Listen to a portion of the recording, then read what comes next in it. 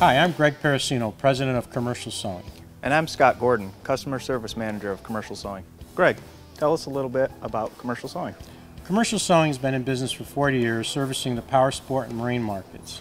We're well known for our covers, for snowmobile covers, personal watercraft covers, ATV, UTV, as well as motorcycle, as well as marine covers, cockpit and bow covers, and bimini tops for the marine market. Scott, why don't you let them know a little bit about the Mastercraft mooring cover? Each Mastercraft mooring cover was designed specifically for Mastercraft in every boat configuration.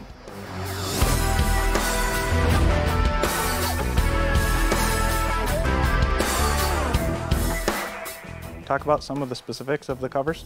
Sure. The main feature of our cover is our patented vacuum hold trailering system.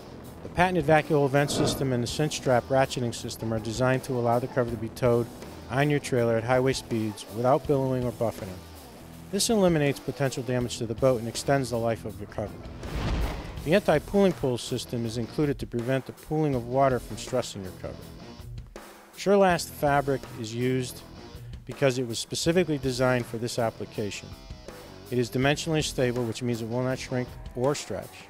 It has a very high degree of water repellency. It will not abrade the gel coat surface it touches. It also resists wearing through. It is solution dyed, which means that the color is throughout the filament, and it will not fade to a white color. It will continue to fade to its own color. Other features of our cover are things like the fuel openings, cleat reinforcements, and the stainless steel ratchets that we use. The reason for proper installation of our cover is to properly protect your boat and to gain all the benefits that the cover inherently offers.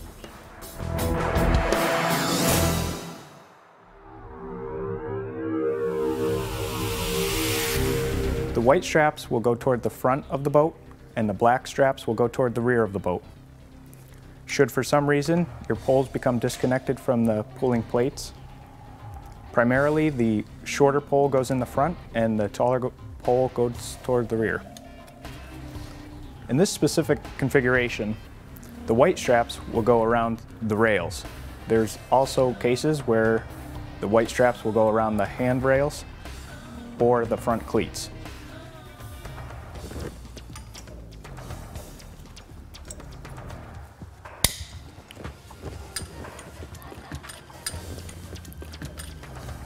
Connect the front straps around the rails.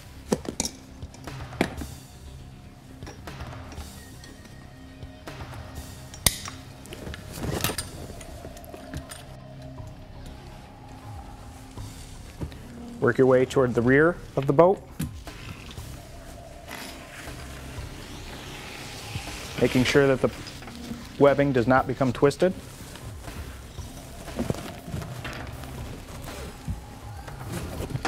Pull the center strap over the windshield, making sure your center strap isn't twisted. Work your way to the back of the boat, stand the pole upright. Connect your rear straps around the rear cleats, making sure that the straps do not become twisted.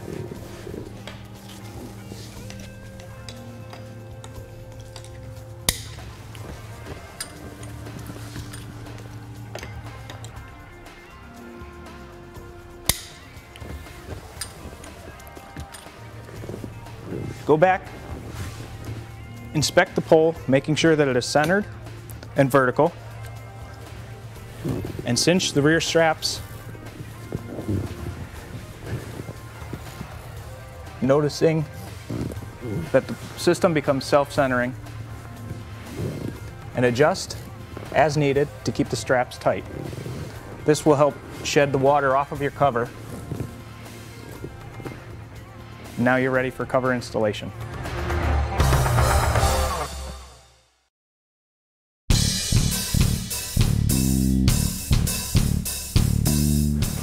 What you want to do now is fit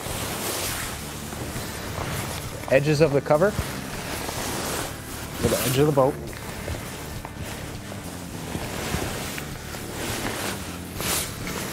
Keeping it centered. Put the cleat reinforcements over the cleats and open up the cleats This will help keep the cover in place as you work your way to the back of the boat.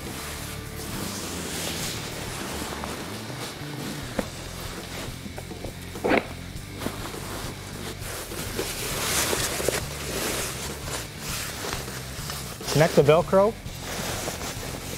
and the buckles around the front tower leg.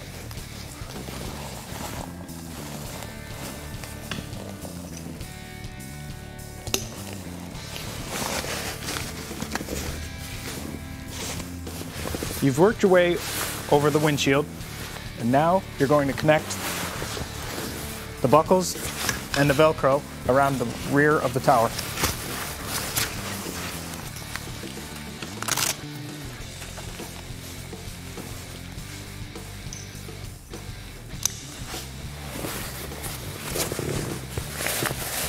Attach the rear cleat reinforcements over the rear cleats.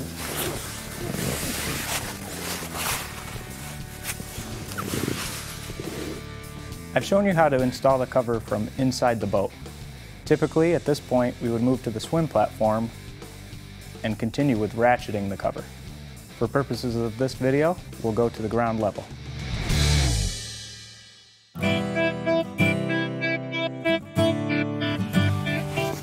Starting in the corner, work the material below the rub rail.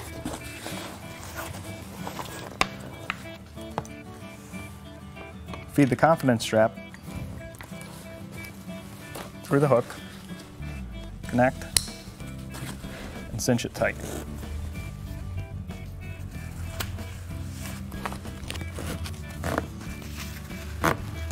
This will help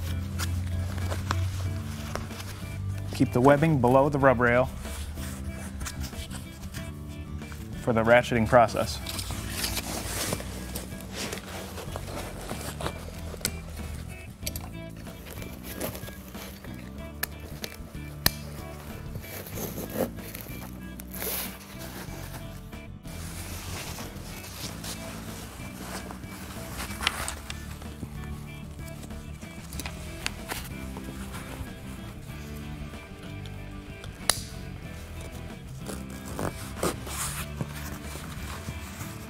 When you unzip the ratchet pocket, the ratchet may be partially spooled. Release the ratchet by unspooling the webbing.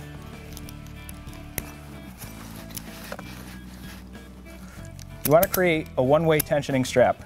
To do so, turn the barrel a complete revolution so that when you pull back on the webbing, you don't have any give, but you can pull it the other way.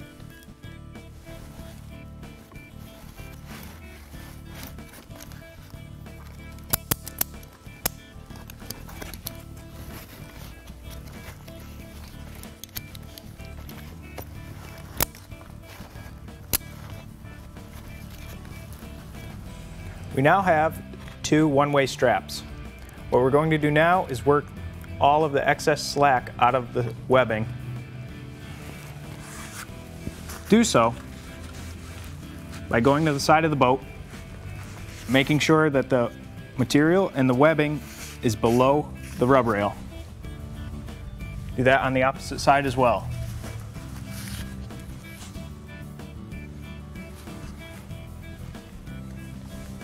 Using your one-way straps, firmly grab the webbing, evenly pull it back and forth, working all the slack out of the webbing. You may at this point want to check again, make sure that it has not risen above the rub rail. Now you can release the tension on the confidence straps.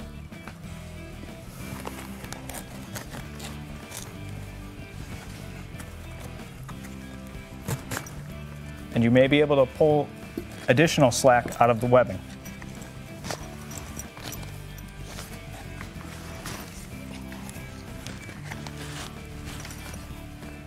You are now ready for ratcheting. Begin ratcheting by giving the ratchet a couple pulls in one direction, matching that on the other side.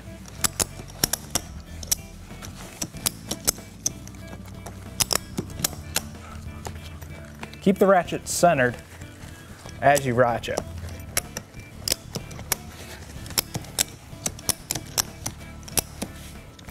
Continue ratcheting until it's very hard to pull with 2 fingers.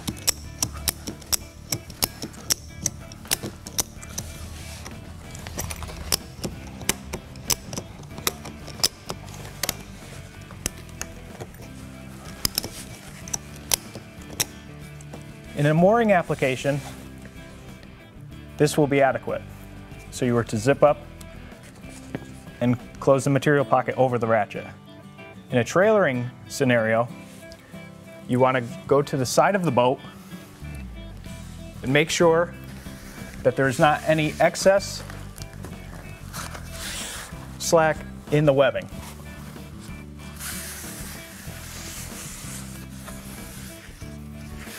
It should be tight along the rub rail. Now that you've pulled down along the side of the cover, you may find that you still have a couple cranks left on the ratchet.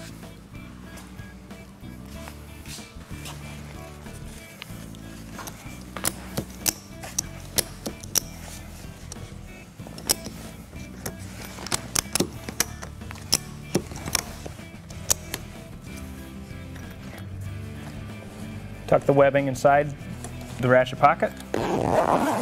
Zip the ratchet pocket closed. And connect the Velcro. At this point, you want to make sure that the confidence straps are not applying any pressure to the cover. Now, I can show you how to install the additional trailer strap. Connect the buckle on the strap on the long end to the buckle on the cover. Feed the buckle on the other end through the hook. Using a little bit of force, push the buckle through the hook and connect the two. Cinch it down. Do not allow the cover to be tensioned as seen here. Simply cinch it. It's only meant to hold the cover in place. Take the excess webbing, tie it in a knot. You're now ready for trailering.